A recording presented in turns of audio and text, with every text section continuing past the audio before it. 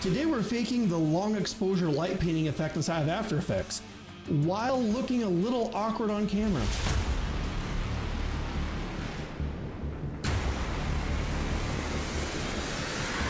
Hey, what's up guys, Ryan here. Welcome back to the tutorial, and today we're doing the light painting effect inside of After Effects, and we're kind of faking it, but we're going to try to get a really good start on that look. Provided a free toolkit that you can drop in After Effects and use it if you like.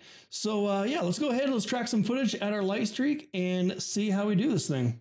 Yikes, okay, there is our footage that we're starting with. This is just, recording on the webcam, some footage to track for our light streak.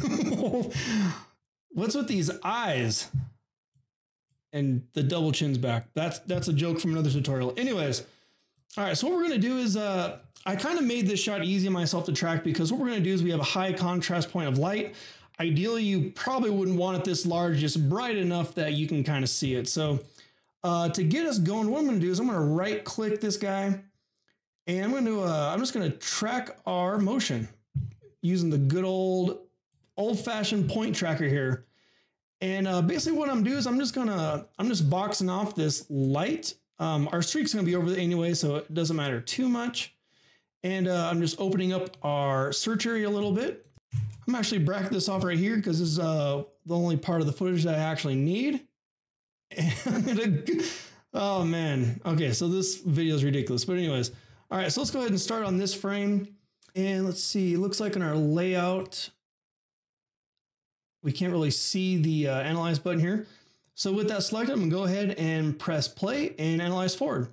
So we'll kind of let this go and we'll come, it's going pretty fast, but yeah, we'll come back when this is done.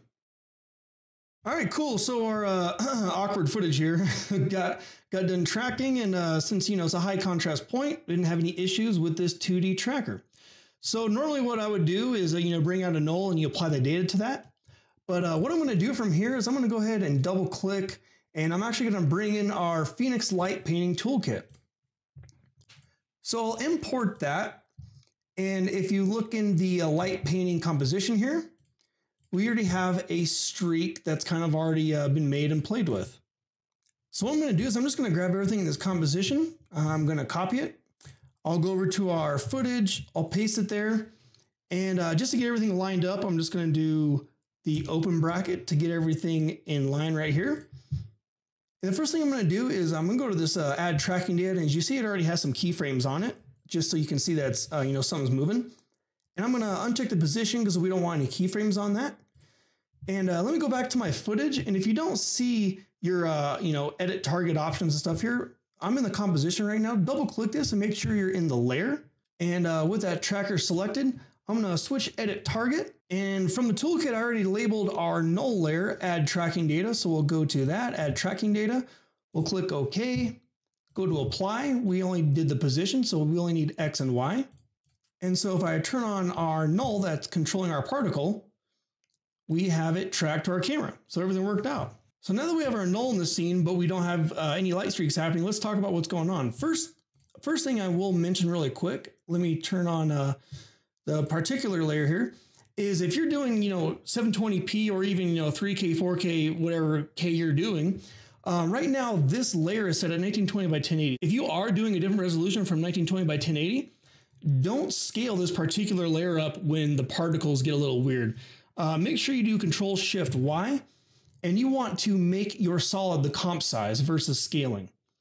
So a quick note on that, and now let's talk about why we don't see anything. So what particular is referencing is it's referencing this particle layer.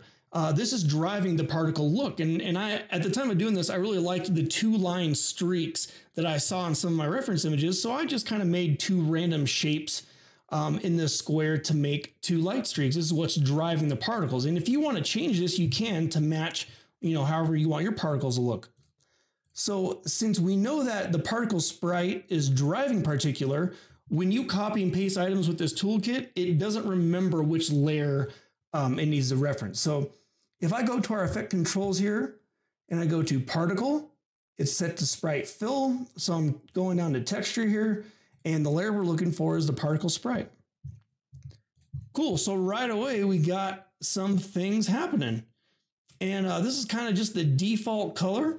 let's go into a couple little easy details that you can do to kind of refine this light painting start. And I mean, it's a good start. I hope it gets you there. So let's do a couple of quick things. So right now, if you look at all my effects I got going on here, fast blur levels, hue and saturation, glow, that's kind of what's driving all this. So the first thing I kind of want to do is I want to make the particles a little bit smaller. So let's go into particular. We'll go into our particle settings and let's just adjust the size of this real quick. Maybe something like that. And this layer also is set to add. If you want to change that, you can. But maybe I'll just go a little bit larger. And this is good to know if you have like close-up shots or wide shots and you want to adjust the size of your particle. And kind of the only other thing I did when I was originally doing this for another project is I kind of switched the hue around. So let's see, if I do 0, 0, what do we get? Okay, so we kind of get that teal color. Maybe I want something more blue. And, you know, just for the purposes of this, let's increase the intensity of our glow because glow's awesome, right? No, just me? Okay. And then another thing I did, you don't have to do this, is completely optional, but at the time I was using match grain. And so if I want to do match grain, I select our goober footage layer and kind of just gives a little bit of texture to it, but it will slow it down a lot. So if you want to turn that off, you can. Maybe I'll add a quick noise to this. And there we go. So there we go, guys. Try not to look at the horrible footage, but more the light streak effect. And all these settings, you know, you can kind of play with the particle life and how long you want the particles to stay up there and some other sort of settings that, yeah, I encourage you to play with and get the kind of look that you're going for. So there we go, guys. There's another toolkit for you guys. The link for that will be in the description below. As usual, got more tutorials coming out, more stuff, more live streams if you guys want to hang out. So thanks for tuning in. I'll see you guys next week.